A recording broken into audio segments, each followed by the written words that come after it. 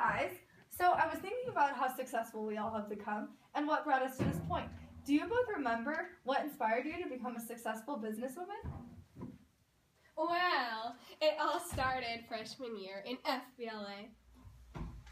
Hey guys, do you know what clubs you were thinking about joining this year? I was thinking about joining FBLA. What's that? It's Future Business Leaders of America. Not China, not Africa, America! Oh my gosh. Yeah, that sounds like it has a lot of community service outreach opportunities. I don't know. I'm really busy and I don't want to spend my time on something that isn't even fun. I can't believe I almost didn't join FBLA. Imagine where we would be without it. We should have done FBLA. FBLA. FBLA. FBLA. Wow, I am so glad I joined FBLA. That was one of the best decisions of my life. You know, in fact, I think I still have my FBLA t-shirt. What? So do you guys want to do FBLA with me? Yeah, for sure. It sounds pretty fun. I talked to my parents and they said it looked great on college applications. Why not? Never hurts to have experience in the business world.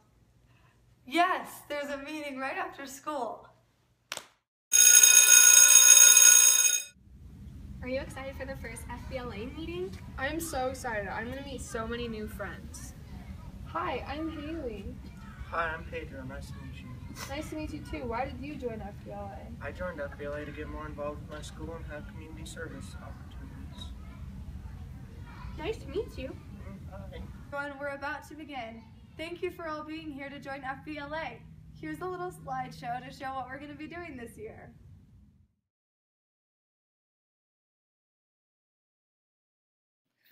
So some of the community service projects that we do are Trick or Treat Street, where we make Halloween fun for all the kids with special needs.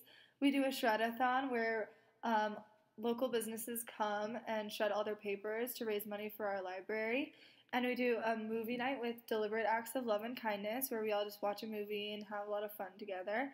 And we're also going to do an Arapahoe Thanks You picture, where all the students from Arapahoe are going to go on the field and spell Arapahoe Thanks You so that we could send it to local businesses for all of their support last December.